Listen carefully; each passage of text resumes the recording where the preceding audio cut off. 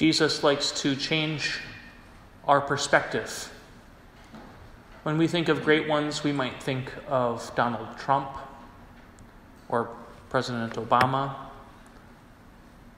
or we might think of great kings and rulers, the influential people, Hollywood starlets, singers, songwriters, the people who are famous, the movers and shakers we call them. And Jesus presents to us a child. And then he tells us that unless we become like this child, we shall not enter into the kingdom of heaven. Talk about counterintuitive.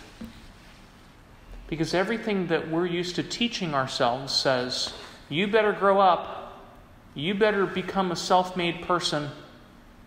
But children are not self-made. To confound the issue even more, Jesus then talks about that which seems absolutely ludicrous to the human mind. A business owner would never risk leaving 99 sheep to go after one lost one, but God does. Jesus shows us in this message a divine extravagance that perhaps gets lost on us because too many times we are thinking according to the world and not according to God.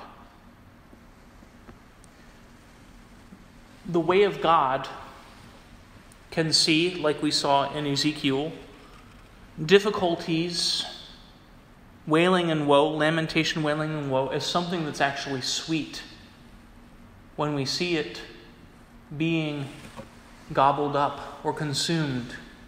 That is, when it is taken on and then God redeems it.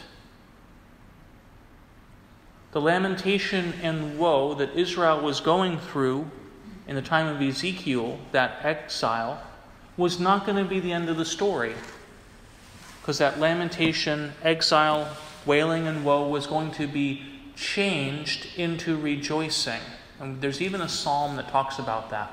When the Lord brought back the captives of Zion, we were like men dreaming, it says.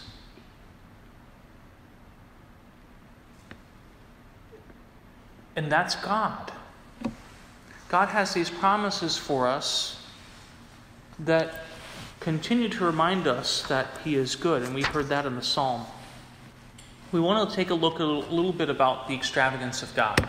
Remember the woman who comes with the alabaster jar, breaks it, and pours this precious perfumed nard worth 300 days' wages. Okay, if you can imagine. It's basically like a year's salary. All over Jesus' feet. What a waste, they might say. What a waste. And some of the disciples, and Judas included, complained. What a waste. Could not this have been saved? Could not this have been sold and the money given to the poor? Not that Judas was actually that concerned about the poor. But still, it smacked against his reasoning. It smacked against his understanding. And Judas, of course, we know, wouldn't let God transform his way of thinking. Because for kids, extravagance is normal. Right? Every kid is either a king or a queen or a prince or a princess, right?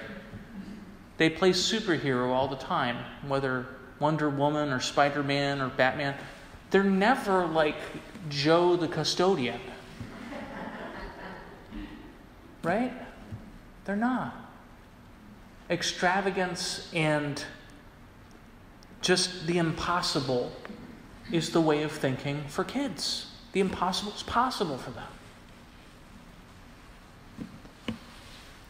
If we want to continue to look at the divine extravagance, God's wasting, if you would, God's graciousness, we only need to look at Mass. We only need to look at this mystery that we celebrate day in and day out. For the lowest, most meanest, and greatest of sinners, God sends his son, Jesus, to die for on the cross, as if they had been the only one. That's divine extravagance. Today we celebrate St. Maximillian Kolbe. And those of you who aren't familiar with his life, he was a conventual Franciscan friar. He was ordained in 1918, shortly after, of course, the apparitions of Fatima. Devotion to the Immaculate Virgin Mary was heavy on his heart, and he founded the Militia of the Immaculata. Okay? Something that he saw as being this group that could be knights for Mary. Again, it's this extravagance, this kid-like thinking. Knights of the Immaculata, to be used, not just to do the will of Mary, but to be the will of Mary. He didn't want to just do Mary's will. He wanted himself and those who followed in his footsteps to basically incarnate what Mary would will. Of course, Mary's will, because of the fact that she's so united to Christ that it would be Christ's will.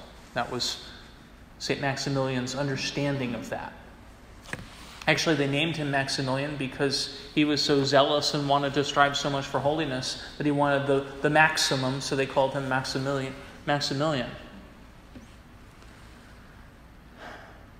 Eventually, his preaching and his teaching and his zeal for souls gets him arrested by the Nazis, and he gets thrown into Auschwitz. And there we see his life continuing to show the divine extravagance, because there was a man who was about to be sentenced to death as a punishment because some prisoners escaped. So the Nazis decided they were going to pick people to die in place of the people who escaped. And the one man began to say, "Oh, my family, but my family." And here this priest steps in and says, "I'll take his place." But think about our understanding. Think about what it means as Catholics. We think of priests as such a precious commodity these days, right? Because there's so few of them. And in our human reasoning, we might be afraid. We might say, "Oh no, Father Maximilian, don't do that, because you can continue, and you can continue to save souls afterwards." So this layman and his, who has a family shouldn't count as much. And yet, in the divine economy, Maximilian steps in and says, "I will extravagantly pour myself out." Partly because it was already God's will that he be a martyr. When he was young, the Blessed Virgin Mary presented him 2 crowns, one of purity and one of martyrdom. She says, "Which one do you want?" And he said, "I want both of them." And she says, "Okay, I'll give you both of them." So he already knew what kind of life he was going to be living. He already knew that he was going to be going to his death eventually. And so he stepped in at the right moment, at the right time. But he still had a choice. He still had a choice. There were many possible choices there.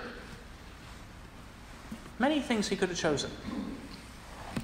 But when the moment came, he set aside the possibilities to say, "I'm going to say yes to what was preferred by me and by God.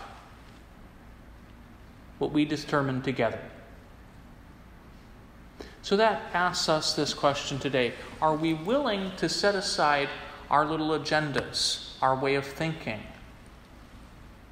to ask God to show us, to strip away not just our possible choices, not just the plausible choices, but what God chooses, no matter how wasteful it might seem to us, no matter what it might seem like, because God is generous. And for God, we don't think in terms of lack. We don't reason from lack. When the disciples were in the boat with Jesus, they had one loaf among them. And Jesus said to them, "Be careful. Do not be affected by the leaven of Herod and the leaven of the Pharisees." But they're like, "Oh, it's because we don't have any bread."